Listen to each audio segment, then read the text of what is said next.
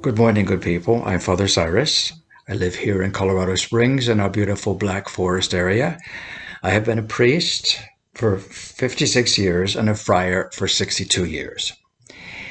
Part 2 of Padre Pio's program for growing in holiness is, as you would expect, confession, the sacrament of reconciliation.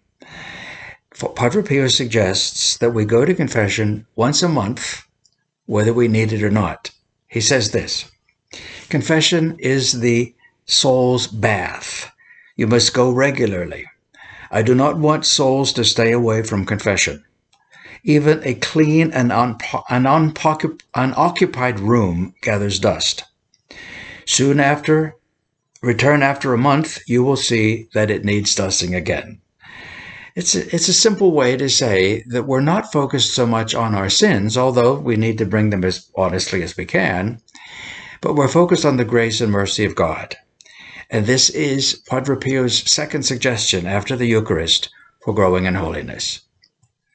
Keep us in your prayers,